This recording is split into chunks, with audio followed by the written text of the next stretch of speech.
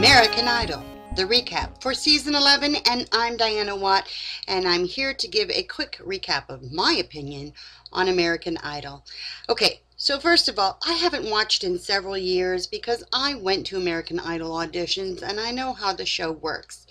If you've never been to an audition, this is how it goes down.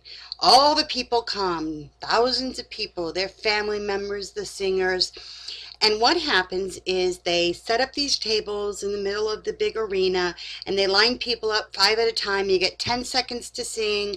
You step forward, you sing, you step back, and they say no, no, no, no, no, no, no, no, no, no. And then a really bad singer comes along and they say yes. And they put through about 150 singers in each city. And in years past, 75 of them, at least, were horrific singers. Now, this means that literally hundreds and hundreds of great singers go home from auditions of American Idol, never ever seeing the judges.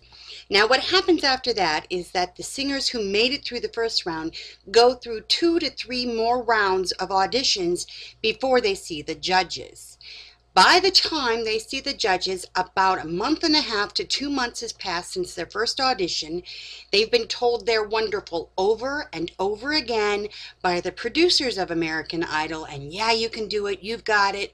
And they go into that audition, clueless or not, believing they actually have a shot to go to Hollywood because this has been a 2-month process for them.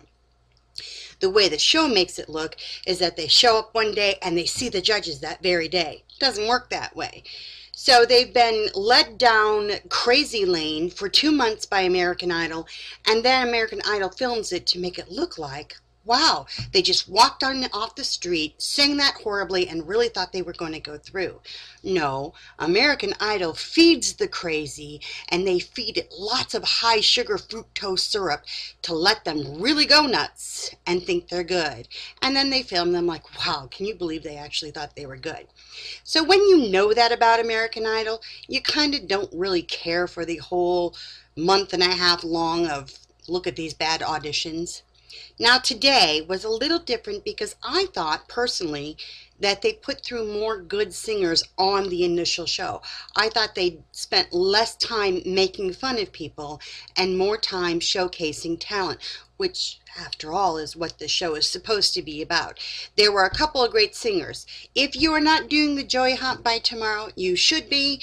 It was cute. That girl's got spunk. I can't wait to see what she has to offer for the show. David was the first young man who came through.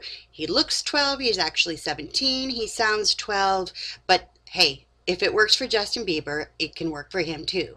There were lots of good singers. I really loved the girl from the South. I think her name was Savannah or Samantha. She was super tall, played volleyball. Her dad was in baseball. She was good. What I really like about this panel, I didn't think I would like them at all.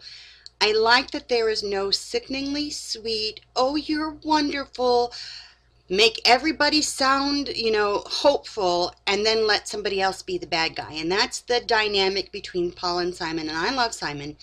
But the dynamic between Paul and Simon all through American Idol and now on X Factor is that she says how wonderful and great everybody is, sweet, sweet, sweet, sweet, sweet, and then Simon has to put down the hammer. And I don't like that. What I do like is that Steven, J-Lo, and Randy seem to be on the same page. If you're bad, they're going to tell you you're bad. If you're good, they're going to say you're good, or at least good enough to get through to Hollywood round. So I'm liking that about American Idol. I'm going to post a few things, what other people said so far about the show on my edits. There was not a lot to say when you're watching, the audition phase of it. But as American Idol goes along, please tweet me. Tell me what you think of it. I will post your comments in these video recaps and who you favor and who you want to see go further. I thought they put through a lot more people this year, this first city, than they normally put through. So maybe they know they really have to change up their formula for putting people through instead of going with this hokey, mostly bad singers and a handful of people that only fit a certain mold And that's what they've been doing for years. This just very select. We're looking for a blonde guy. We're looking for a this, a that. So we'll only pick a very few. And then when they end up not having a great deal of talent because they've let thousands of people go who were talented, I'd like to see some diversity and some changes in the American Idol selections. Let's see if they can change it up a little bit. All right, that's all I really had to say about American Idol night. What do you have to say? Let me know. Bye.